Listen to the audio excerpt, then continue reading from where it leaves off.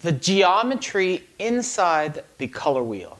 Hi, my name is Remy Boudreau. I'm a licensed painter, color consultant, owner of Expressions Painting, and founder of Expressions Painting University.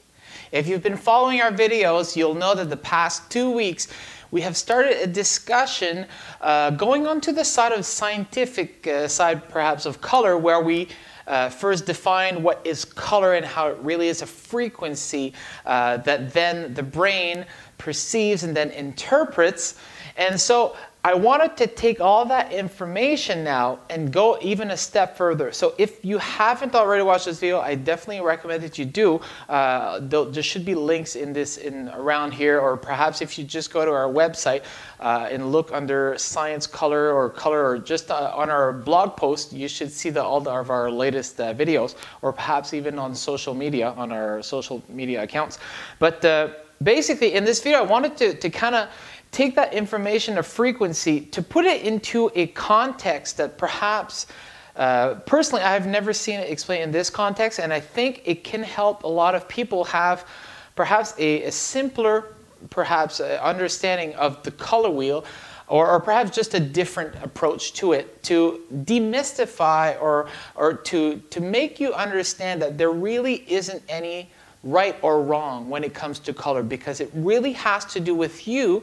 And you as an individual have a certain frequency, and you're always evolving, and so that frequency changes, right? And so the first thing is, I do want to touch inside the color wheel. You'll see that there's a lot of geometry when it comes to putting matching colors, or colors that flow well together, right? Those are different terms you may hear people use, but the idea is that at some point in our history, someone put the color wheel together where it's a display of all the colors in a circle, and then once you have it in this way, you can start to see how when you do, you have the complementary colors, which are complete opposite, and then you have the split complementary, which are the one color and then the ones next to each other, and then there's the triad and then the tetrad, which is either rectangle or square or triangle, basically geometric forms, right? So there's a lot of information out there where you could go much more detail in this if you want. The goal of this particular video, however, is not to really go into all more detail than that, but it's to make you understand that what we view as beautiful colors, something that appeals to us, is very personal. And a lot of it has to do with how your brain will interpret it, right? Because the brain is like a supercomputer, right? We don't really know, we're not looking at red and seeing, oh, I love this particular frequency, although maybe some people out there would talk that way, but most of us will not, completely understand the frequency and know like the specific frequency. We just look at something and we know if we like it or not, right? In a lot of cases, that's what it is. Well, what I find fascinating in my field of study, which I've been a musician all my life, so I have happened to dive into a side that I had never expected it to parallel or to coincide with the color wheel. But if I look at music, the same kind of logic happens in the geometry part of it. Is that in the same way that you can take the color and put it into the form of a wheel, you can do the same with music notes. And when you do that, what you do is you take the 7 major chords, and then the major notes, and then the 5 minor, and so it creates a circle with 12 different notes. And notes are also frequencies, which is very interesting, but the parallel goes much deeper, is that when you start observing musical notes on a wheel, you start to notice how chords, like the combination of different notes to make beautiful sounding chords, are also in a geometric form. Now this to me tells me that the brain somehow loves to complete equations and make things balanced, right?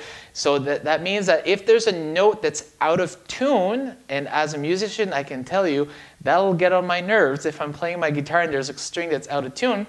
And so the instinct for the brain is to tune that, right? And so what happens is that the way that this applies to you is that if you are observing a set of color that may be beautiful, it might be a perfect geometric form in the color wheel, and at the time, you were completely happy with what you were seeing.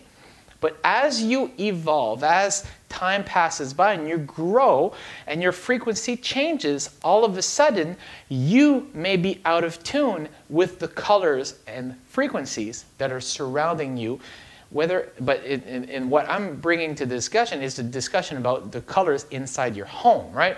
So that's why colors may be completely beautiful and you love them, and then after a while you really can't really explain it other than you're tired of the colors. You hate those colors. And it doesn't seem to make sense that at some point you did and now you don't, right?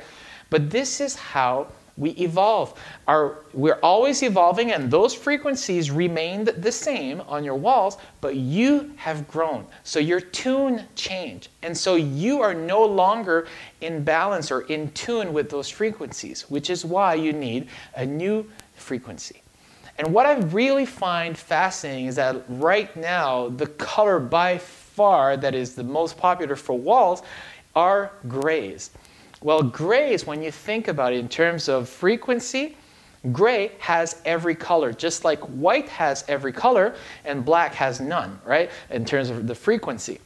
Well, gray is just a shade, right? It's talking about the rod cells and not longer the cone cells like the past video, where it's no longer about the color, it's just about the intensity of all those frequencies there.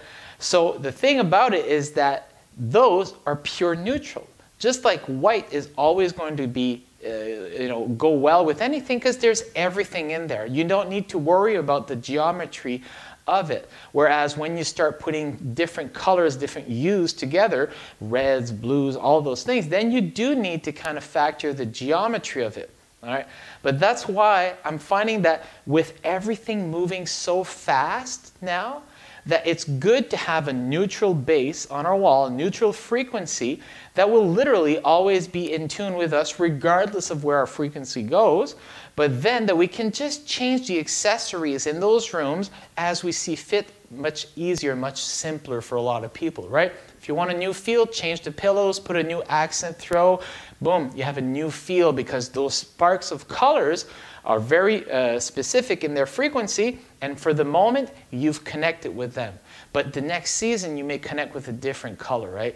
So having your main area be in a more neutral really helps you continue to evolve and make it easier to retune your surroundings depending on how you feel, all right?